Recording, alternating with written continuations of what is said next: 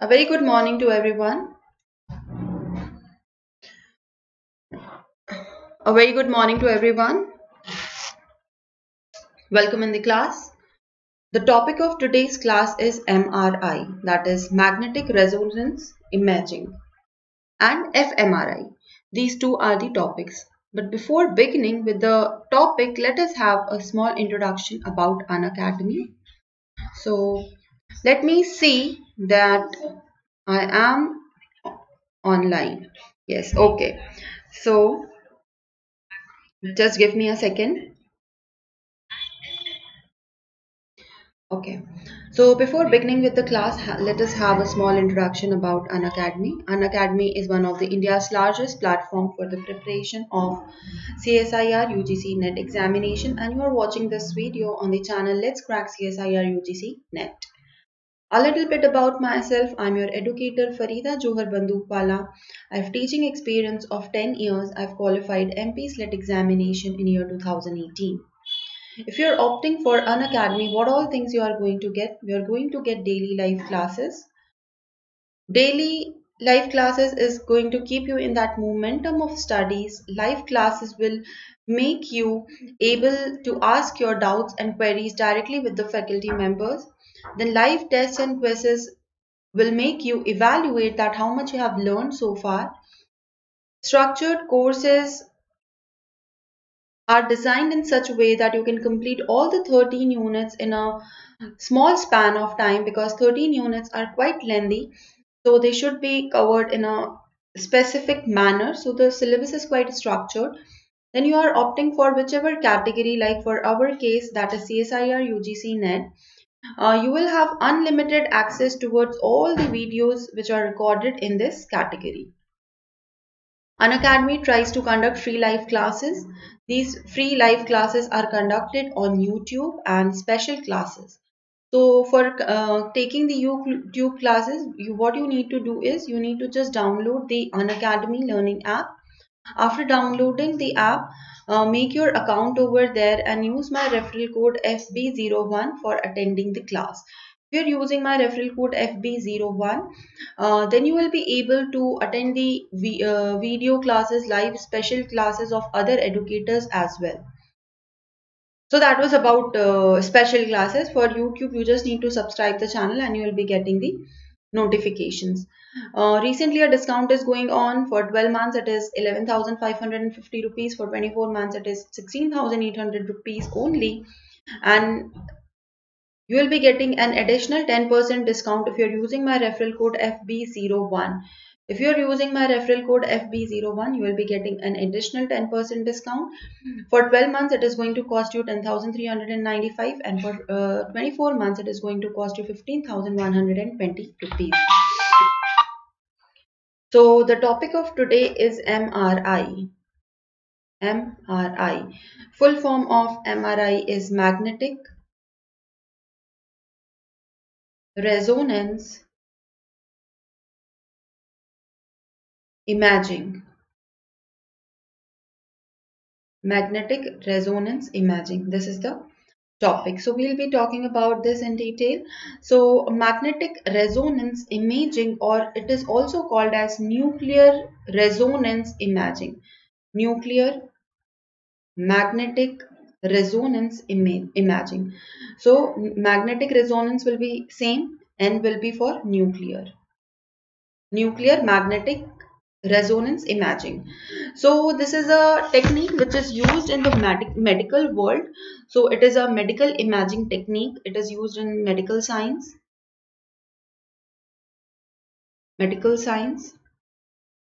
And it is used for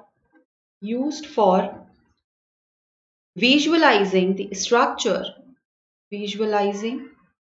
the structure and function of body. Visualizing the structure and function of body. These are the uses of MRI. We'll be discussing this all in detail, but for introduction, you should know that it is used in medical science and it is used for visualizing the structures of the body. Now, if it is said that it is used for visualizing the structure of the body, So what does it provide? Which kind of a structure? Like what all things are used for visualizing the structure of the body? We go for sonography, we go for x-rays and many other things. So how x-ray, sonography and MRI, they are different from each other? So when we are talking specifically about MRI, it provides detailed structure of body in any plane. So provides detailed structure of body in any plane, in any plane. Like when we are going for x-ray and we are standing like this, we'll just be able to get the front picture, and then the technician will ask you to move a little bit, and then he'll be taking another side view, and then he'll ask us to move like this. So that ways we'll be able to get the whole picture through x-ray. But in MRI it is a different thing. It will be giving us the picture in all of the planes: y-axis, x-axis and z-axis. All the three axes can be covered with the help of MRI. So MRI provides a much greater contrast between different soft tissues of the body than as compared to the CT scan does. See, when we are going for X-ray, it is just telling us about the bones. When we are going for sonography, it is just telling us about the soft tissues, and that too the distinction is not that very clear. So primarily the doctor is going to ask us for X-ray and then sonography and then MRI. That is the sequence they take. So when we are going for MRI, it provides much greater contrast between the different soft tissues of the body, between the soft tissues of the body, soft tissues of body. So it is better than CT scan, better contrast than CT scan, better contrast than CT scan. So what is the full form of CT? It is the computer aided topography. So it is better than CT scan, and if it is better than CT scan, then what all type of tissues it is used? So it is basically used for neurological tissues.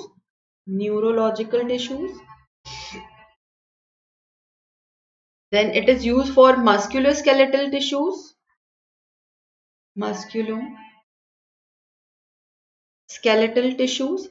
Then it is used for cardiovascular tissues. Then it is highly used for various oncological purposes, that is cancer. These all are various important uses of MRI. If someone has some tumor, or he is suffering from migraine, he will be going for MRI. There is some disturbance in the functioning of the musculoskeletal tissue, and which is unable to be captured through X-ray, they can go for MRI. Then cardiovascular problems can also be addressed or can also be studied with the help of MRI, and cancer can also be studied with MRI.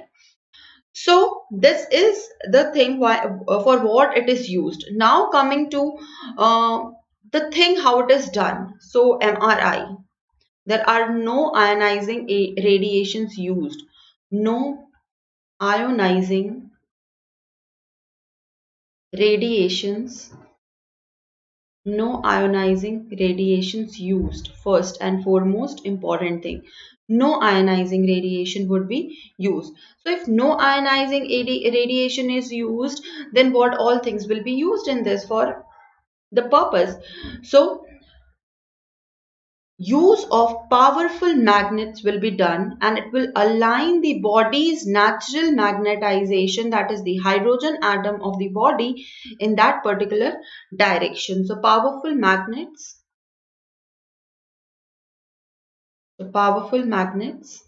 or powerful magnetic field align the nuclear magnetization, align the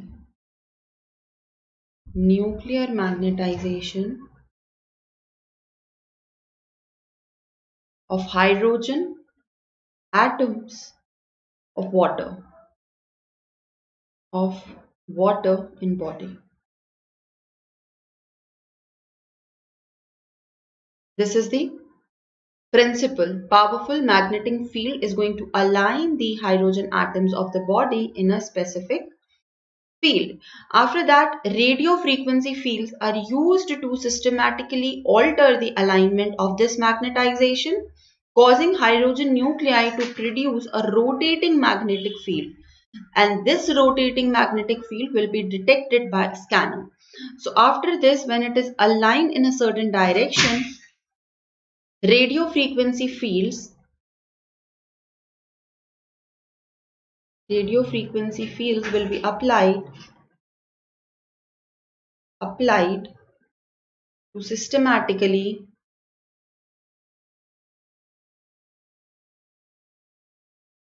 systematically align the magnetization. To align the magnetization. And this is going to produce a rotating magnetic field by the hydrogen atoms. This will produce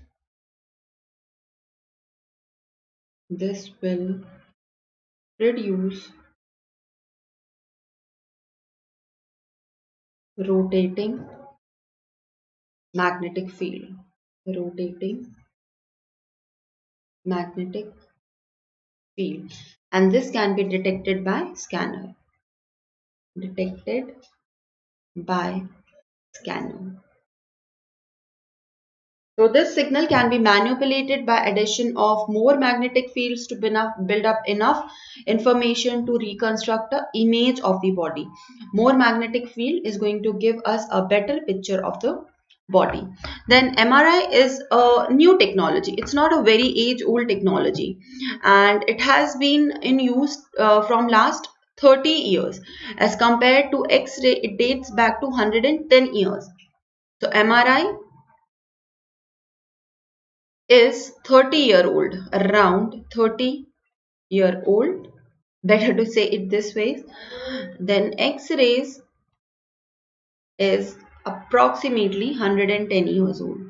So the first MRI image was published in year 1973. First MRI in year 1973, and the first study was performed on human was in year 1977. First MRI in 1973, in humans in year 1977. So this is the basic.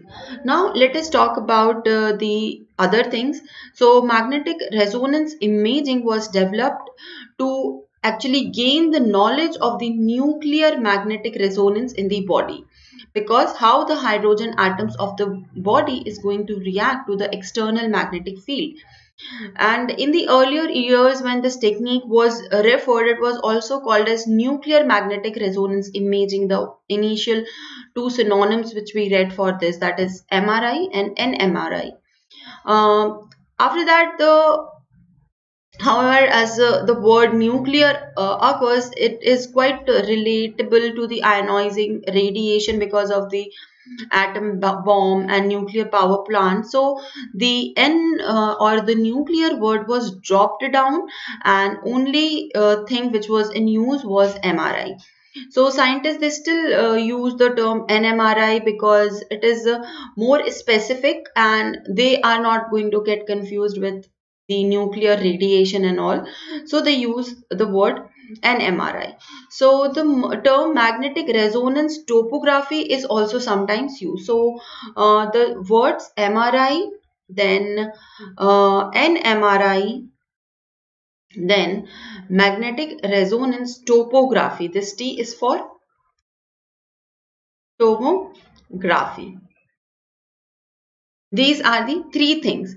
Then after that, there is a scientist, and the name of scientist is Paul Lauterbur, and he was the one who originally gave the term zeugmatography, a Greek term which has a meaning that which is used for joining. He gave a different word, so do not get at all confused with the Next term, which is for MRI only, that is zygmatography.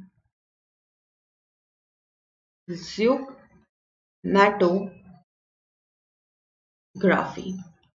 Zygmatography is also the word for MRI only, and it was given by a scientist, and his name is Paul Lauterbur. So, zygmatography is a word for MRI only. In some state level examination, it can be asked that what is zygmatography? It is CT scan or MRI or X-ray. What is it? What it relates to? So zygmatography, and the meaning of zygmatography is used for joining. Used for joining, because various images in various planes will be joined together to give a whole build-up of the image. So the word zygmatography was given.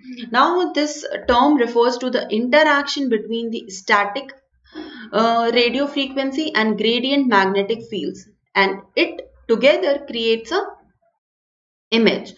But this term was not at all adopted because it was because of its complexity.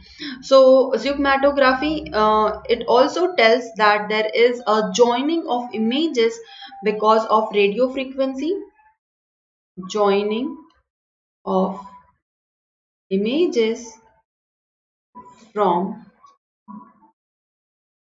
radio frequency and magnetic fields and magnetic fields.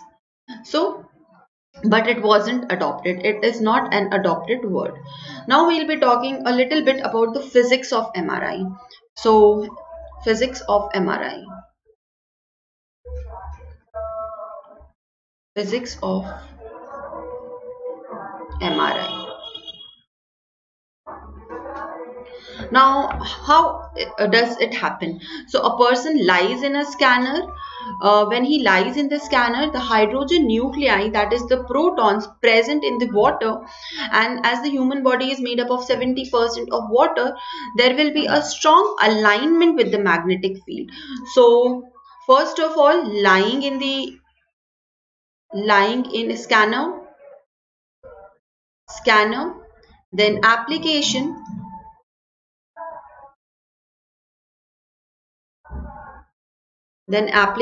of magnetic field.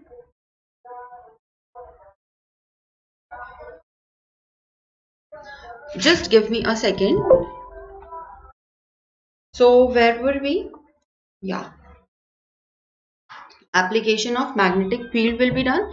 Then after application of first magnetic field, there will be application of second magnetic field. Application of second magnetic field.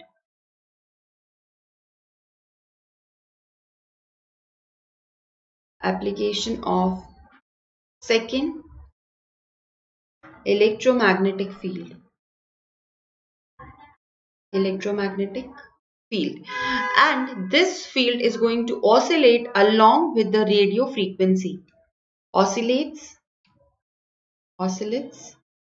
along with radio frequency, but perpendicular to main field, the first field, perpendicular to the main field, and it will be in parallel sequence with the second electromagnetic field and radio frequency. So at the radio frequency, and is perpendicular to the main field, and is then pulsed to push a proportion of protons out of alignment with the main field, and these protons are going to drift from the drift back into the alignment with the main field, and this is going to emit a detectable radio frequency signal as they do.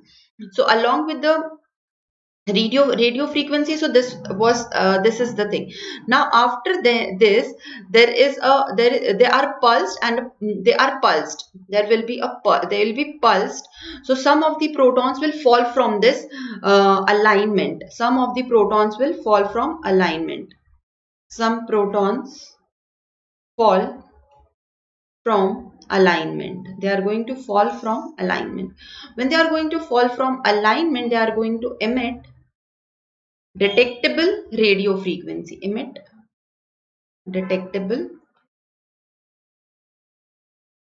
radio frequency.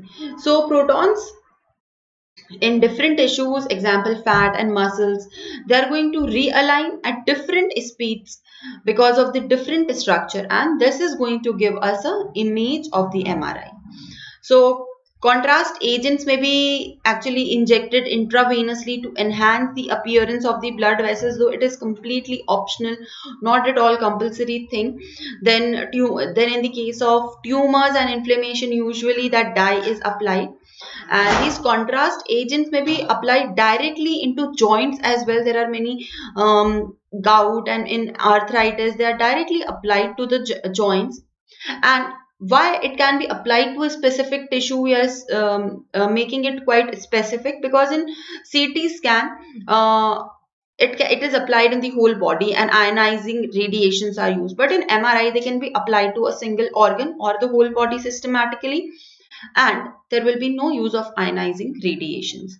So patients with some kind of metal implants, like those who are going for knee implants and hip implants, in that case metal implants, and in many of the cases in cardiac pacemakers, they cannot undergo MRI because of the strong magnetic field. It is going to pull the organ towards it.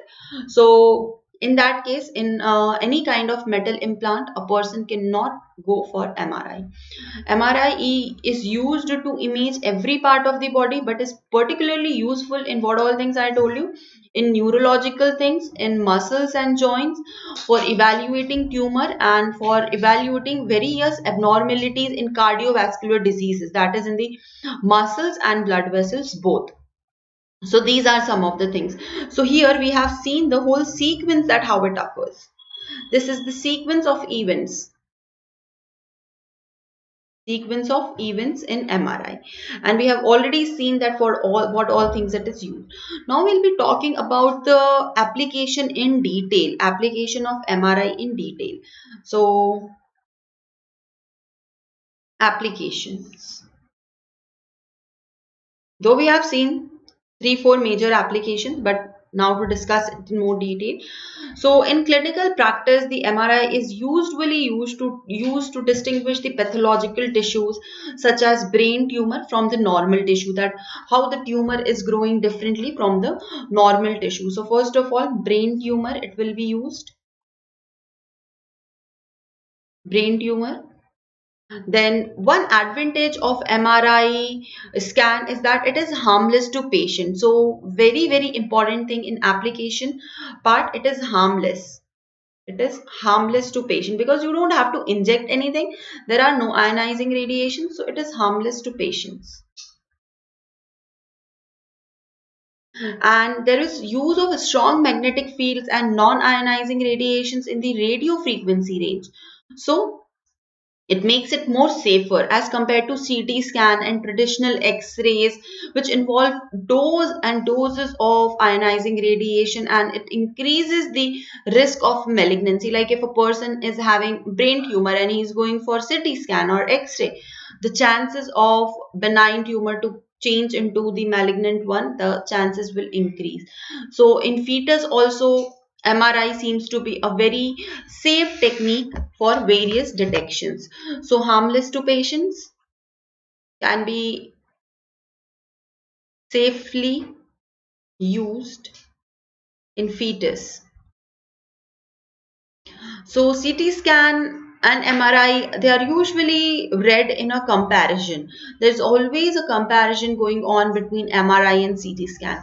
So CT scan, it provides a good spatial resolution, the ability to distinguish between the two structure and arbitrarily small differences which separate each other. So that is the benefit of CT scan. But when we are going for MRI, it provides a comparable resolution and it provides better contrast resolution, the ability to distinguish between the two arbitrarily similar but not identical tissues. May be similar but they are not identical tissues. So MRI has a vast application. It is better than CT scan. So in application we can write that far better contrast to CT scan, far better contrast to CT scan, and safely used to distinguish soft tissues. So the basis of the ability of MRI goes to the complex library of pulse sequences that modern medical MRI scanner includes. So each of which is optimized to provide image contrast based on the chemical sensitivity of the MRI. Various types of pulses can be given to produce various different type of images. So this pulses is going to first of all make the protons fall out of the alignment, and then they'll be going back to the alignment. They'll be releasing the radio frequency, and that is how the image is created. Now let us talk about an example of MRI, or there is an example that with a particular values of echo time, that is TE, and repetition time, which is the basic parameter of image acquisition, a sequence will take on the property of the weight and the amount of water scanned. These both things are going to be compared, and they are going to give us a sequence. So typically MRI examination, it will consist of 5 to 20 sequences, and each of which are chosen to provide a particular type of information about the subject, and this information is synthesized by interpreting. This can be interpreted by a physician. So this is a example of MRI. Now there is another type of MRI which is called as fMRI. So let us talk about fMRI. What is the full form of fMRI? MRI, we know, magnetic resonance imaging. If we are saying F is for functional MRI. So functional MRI measures the signal changes in the brain that are due to changing neural activity. So it is going to detect the neural activity of the brain. So detects the changing, because all the time there is some kind of signal going on in the brain. So detects the changing neural activity. Detects the changing neural activity of brain.